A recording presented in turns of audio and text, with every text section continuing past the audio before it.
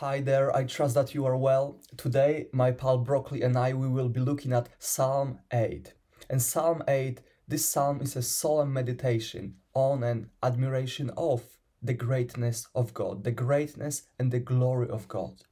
And it begins and ends with the same acknowledgement of the transcendent excellency of God's name. I don't know if you are, but I'm excited to dig deeper into this psalm. We have some stories prepared to share with you, and also now let's just listen to the audio version of Psalm 8. And we thought, because Broccoli and I recently went on amazing adventure, we spent a few weeks back home in Poland, so there is still some footage that we maybe not posted on social media and stuff, so we can share with you as we are listening to the audio version of Psalm 8. Broccoli, are you ready? Let's go. Psalm 8. Lord, our Lord, how majestic is your name in all the earth. You have set your glory in the heavens. Through the praise of children and infants you have established a stronghold against your enemies, to silence the foe and the avenger. When I consider your heavens, the work of your fingers, the moon and the stars which you have set in place, what is mankind, that you are mindful of them, human beings, that you care for them? You have made them a little lower than the angels, and crowned them with glory and honor. You made them rulers over the works of your hands. You put everything under their feet, all flocks and herds, and the animals of the wild, the birds in the sky and the fish in the sea, all that swim the paths of the seas. Lord, our Lord, how majestic is your name in all the earth. And this is the word of the Lord, and thanks be to God. So as we said earlier, this psalm is a solemn meditation on and admiration of the glory and greatness of God. And the verse that stood out to me naturally is verse 1 and also verse 9, which are the same. And it says, Lord, our Lord, how majestic is your name in all the earth. I have a question to you. The question is, where do you see the greatness of God? Where do you see the greatness of God? When I thought about that this morning, then immediately this passage came to me from Jeremiah, which says, the word of the Lord came to Jeremiah. This is what the Lord says. If you can break my covenant with the day and my covenant with the night, so that day and night no longer come at their appointed time, and then God continues. So when I thought, where do I see the greatness of God? First I thought creation. I have a lovely view outside of my window. I can see those beautiful hills of the Scottish borders. I can see the sheep and the cattle and the beef animals just walking on the hills, waiting, just exercising, stretching, eating, feeding themselves up to one day end up on my plate and be a beautiful rump steak. Anyway, when I thought of the greatness of God, I thought about the creation, the hills, the animals, but also the covenant that God has with David and the covenants that he made throughout history with various people. And this very challenging statement of God, those very challenging words when God said, if you can break my covenant with the day and my covenant with the night, so that the day and night no longer come at their appointed time. I thought, how powerful is that? Like, no human being can ever imagine even coming up with some innovation, some solution, some machine, some idea on how to stop the day to come after night and night after day. So this very passage and this very statement, those words, they speak to me of the greatness of God. Where do you see the greatness of God? Now there is also an encouragement, Broccoli and we see in this passage. And I wonder, because life is tough. Life is hard. I was saying that to my friends yesterday. We had a lovely morning at church, 2 services back to back, an amazing atmosphere. We just felt like we were being led by the Holy Spirit, just really feeling like we are in sync with what God is doing among us. It was such an amazing feeling. We were all stirred up, built up and uplifted to go home and live the life that Jesus wants us to live. But then in the afternoon, in the evening, I felt a bit tired. And I said to my friends how easy it was this morning to worship God and live the life. But it is quite challenging now to do it, and when no one's watching, and maybe when I'm not feeling 100%. So I wonder if maybe today you feel like all hell is breaking loose. Maybe you feel crushed. Maybe you feel like you're following Jesus. You are bearing fruit for God, but yet still you are being crushed. You are bearing the fruit, you're connected to the vine. You're the branch, you bear fruit, but yet still you're being crushed. And maybe you're thinking, what's the way forward? And now I'm asking that question, what is the way forward? Especially if you're bearing fruit for God. And I don't know if you know that God is a winemaker. It's not only God's desire and design for us to be connected to the vine, without whom we can't do anything, and bear fruit, but also He's a winemaker. And once we bear fruit, the fruit is being crushed and begins its kind of transformation to become wine. So I want you to know that if you've been doing everything you could to follow Jesus and do the right thing according to the instruction you have from God, maybe your crushing is the sign that you are in the right place. So what's the way forward for you? What's the way forward for us? The first thought that came to me was a movie that my beautiful girlfriend Lauren introduced me to the other week, and the movie is called Where Hands Touch. Where Hands Touch. And Where Hands Touch is a beautiful story of a German girl that happened to be a black girl in Germany, in Nazi Germany, in that time where the World War I and II was raging, and there was a rise of Nazi, and the Jewish people were slowly being persecuted. And this German girl, she was born there. She was kind of watching and observing how the Jewish people were slowly kind of persecuted more and more and more and more.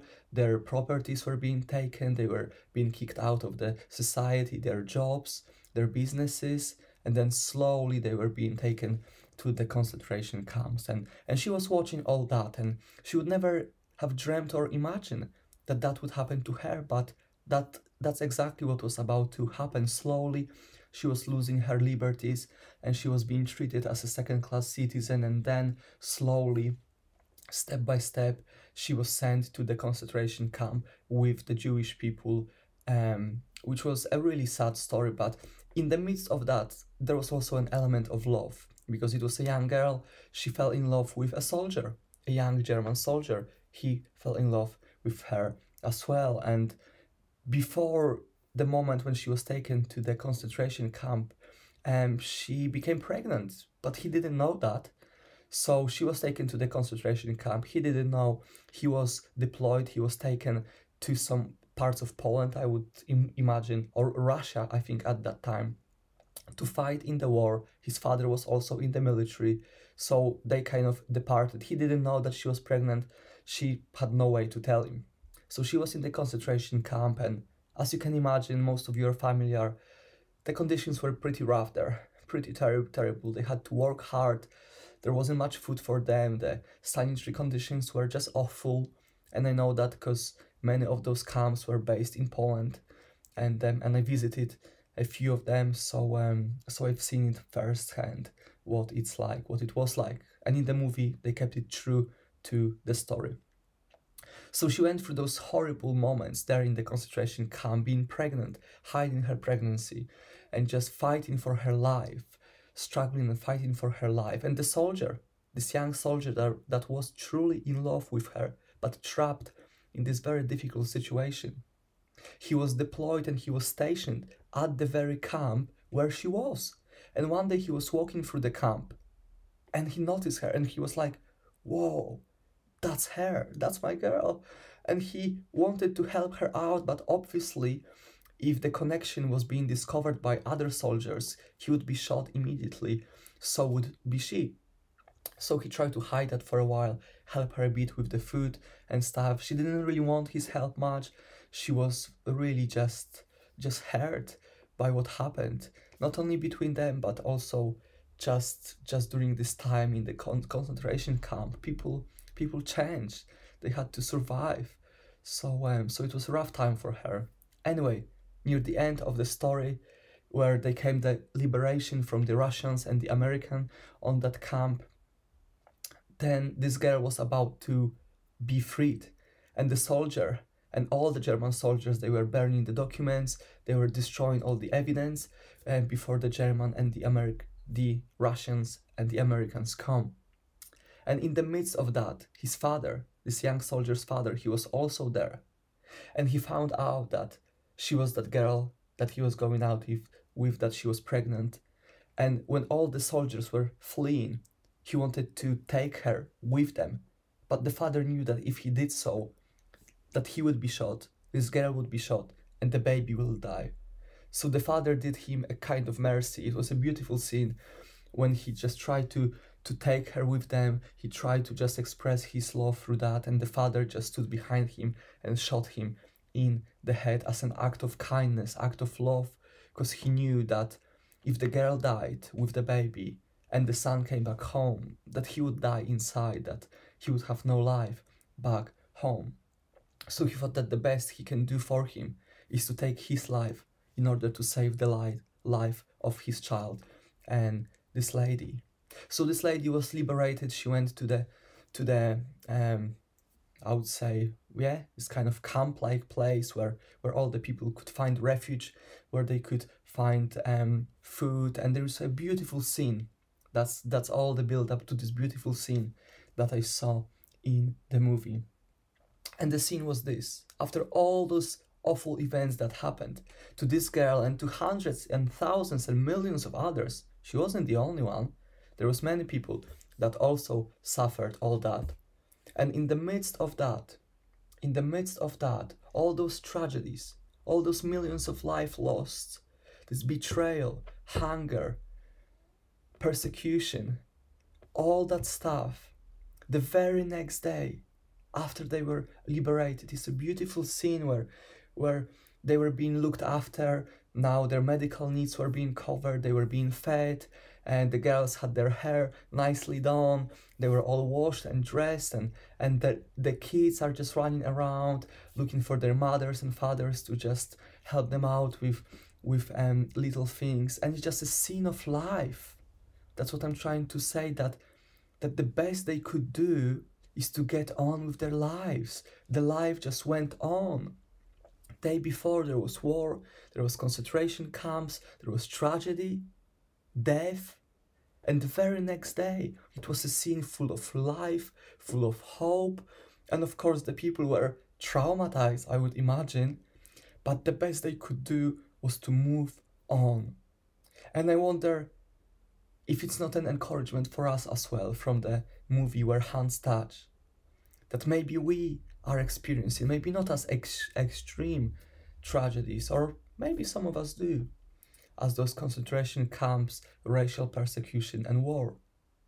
But if we are finding ourselves in that place today, maybe the best we can do tomorrow, the best we can do next second, minute, hour, day, is to move on. Is to move on, not to forget, but to move on in a way that I would like to present now. And the way is, maybe we can move on by acknowledging God's greatness and coming to God with thankfulness. What I mean by that this psalm is a solemn reminder that God is great.